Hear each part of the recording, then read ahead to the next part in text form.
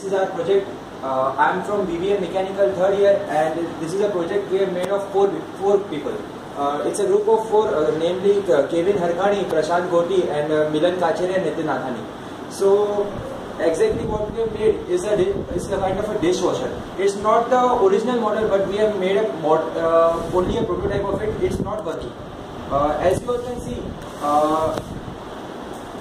from here we will put the dishes in it, and there is a roller mechanism in it, which consists of brushes in it. So as you put the dishes in it, the upper two rotors move anti-clockwise and the downward two rotors move clockwise, and hence the dishes move ahead and finally they come out of the dishwasher. The sprinkling mechanism is done by the pipes which are provided here. These pipes, the upper pipe has a holes in the bottom, in its bottom, and the lower pipe has holes in its upper side. Similarly for this, the two pipes are differentiated by red and green color.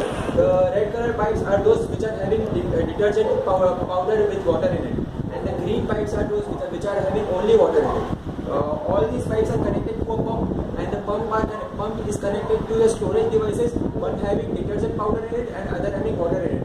We have not mentioned here pump and all because it's very costly for us.